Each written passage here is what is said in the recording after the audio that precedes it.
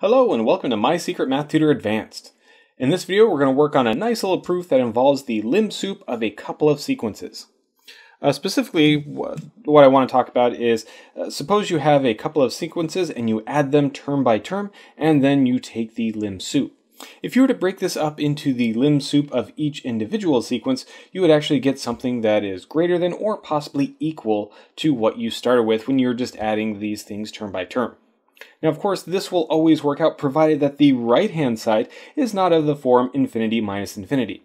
The reason for being is if we do have infinity minus infinity, this is not defined. We have to have some sort of sense of how fast those are growing in the infinity and negative infinity direction to really make sense of what's going on here. So I'm first going to show you a couple of examples of what this is trying to talk about, and then we'll get into the actual proof, okay? So let's see a couple of examples of what's going on here.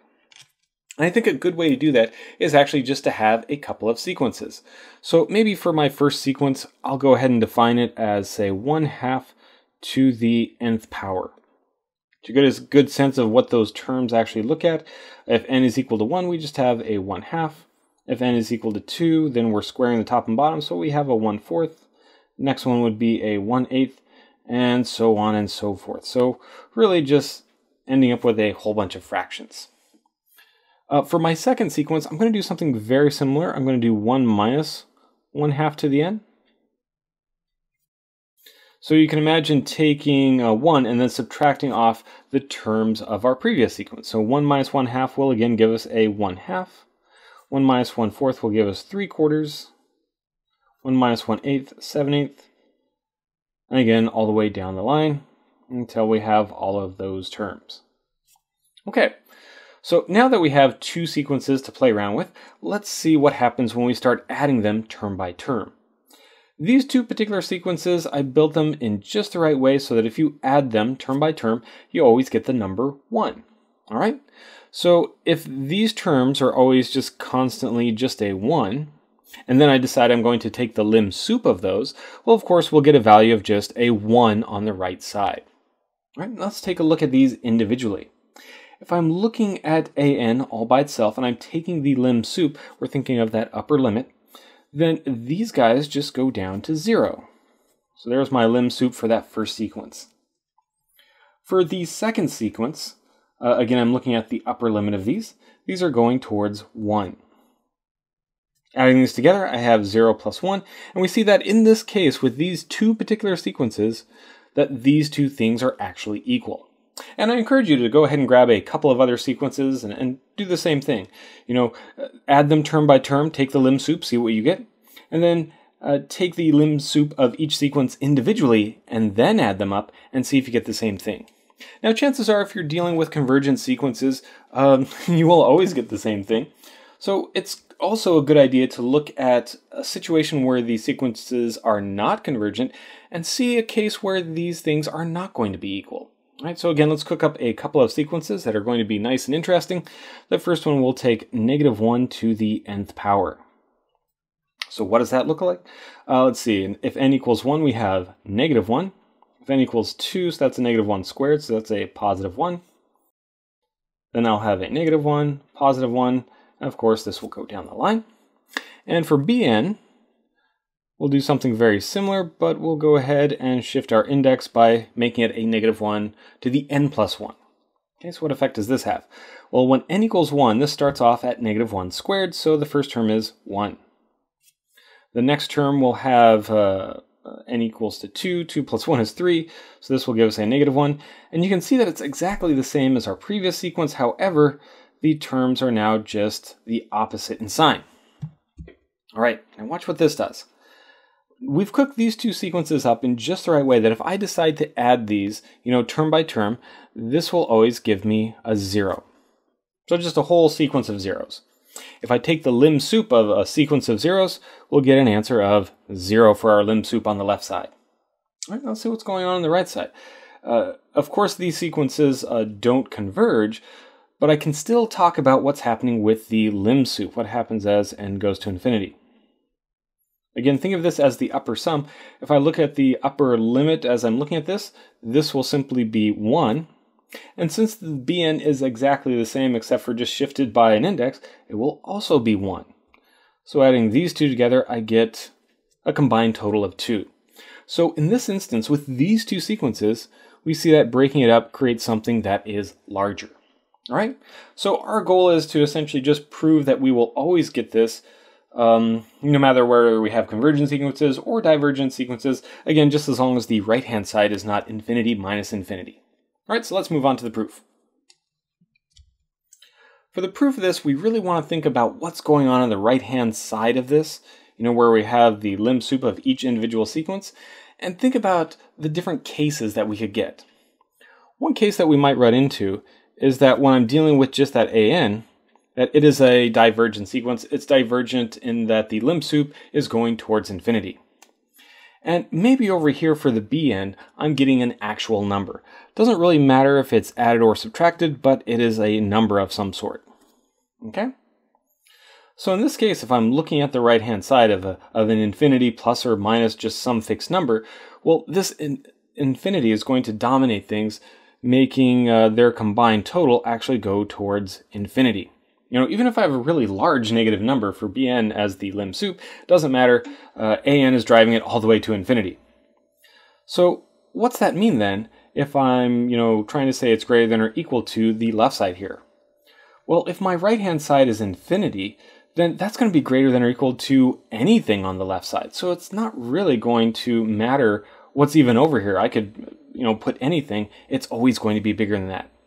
So in this case, where I have infinity and some sort of number, then we know that it will always be greater than or equal to, so that case is taken care of. Now, in a similar fashion, we could also have some sort of number, and then I could either, let's say, add infinity,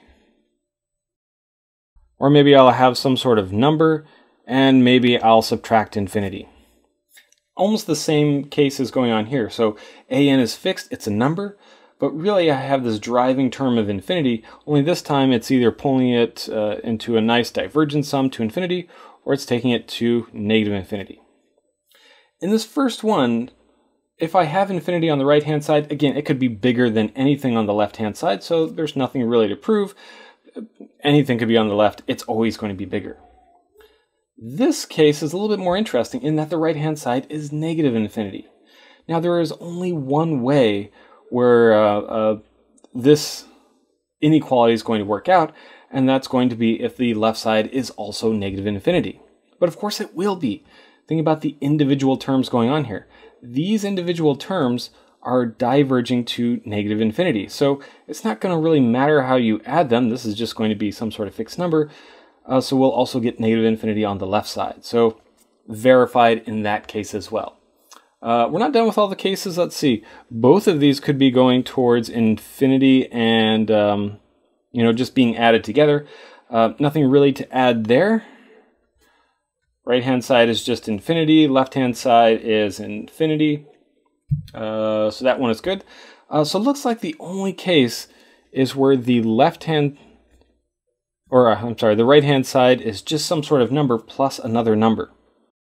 In this case, I will also get a number on the left-hand side, and I have to verify that those numbers really are in the correct order, that these numbers are less than the numbers I get on the right-hand side. So that's really the only part of the proof we have left to consider. So let's dive into that part. Now, let's be specific. When I say that the right-hand sides are both numbers, what I'm really trying to say there is that if I take a look at the LimSup of An and the LimSup of Bn, that both of these are actual real numbers. Okay, so we're going to start there and see what that gives us. By definition, since we're looking at the LimSup of both these, it means that I could fix some sort of value for k, and then look at what happens after k. So I'm going to be taking the sup of terms for An, where n is going to be some number larger than or equal to k. So I'm kind of like looking at the tail end of that sequence. And since I'm looking at the sup, this will be greater than or equal to all the other terms in that sequence. All right. So again, we're just picking a k. We fix some sort of point. I'm looking at the sup of the tail versus all the other terms in that same tail. Now this works great for an, but of course we can do the exact same thing for bn. So I can take a look at the sup of the tail n for all values that are bigger than k, and bn. And of course the reason why we can really say this is we know that both of these things are going to be actual real numbers, and that's really important for the next step. I'm going to take each side of this and just add them up. These things are actual numbers, so I can go ahead and add them together, an plus bn. And everything over here on the right is another number, so we can add those together. So the sup of an plus the sup of bn for n greater than or equal to k, n greater than or equal to k. And the order of our inequality will be preserved in this case, since I'm just adding things that are small, adding things that are big, no change to that inequality. All right, so essentially now we are left with this spot right here. Now I have to think carefully what's going on. So I'm adding the terms of the sequences term by term here. And if I look at the sup of that, I know that this will actually still be preserved in my inequality. Now why is that? Why isn't that it jumps up bigger than what's going on the right-hand side? Well, you can think of it this way. There's no way it could jump bigger than what I have on the right-hand side, because if it did, that would mean I have some sort of terms that actually got bigger than the right-hand side, and I know that all of these terms, since these are the sups, are going to be bigger than what's on the left. So the sup of their combined one is less than the sups of the broken up ones on the right-hand side. And again, this is just for anything bigger than or equal to k. So we've almost established this LimSup that we need.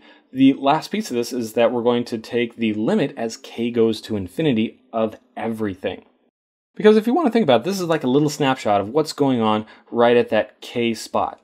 But k is arbitrary. We just pick some sort of random integer k to always establish this inequality, which is telling me that the sup of my combined function or my combined sequences is less than or equal to the sup of each individual sequence. So if I take the limit of everything,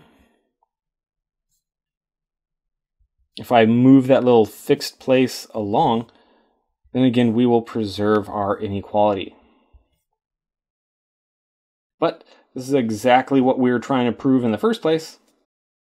And technically I'm taking k off to infinity. But since n is always going to be bigger than that, we'll just say n is going to infinity. So n off to infinity.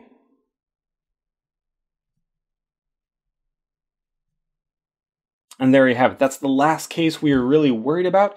And we can see that even in this case where I have a number and a number, it is still going to be greater than or equal to the LimSup of the combined two sequences. All right. So in general, this is true as long as the right-hand side is not infinity minus infinity, and we are done. Hey, if you like that video, don't forget to check out some of my other videos, or you can go ahead and visit my website at mysecretmathtutor.com. Thanks again.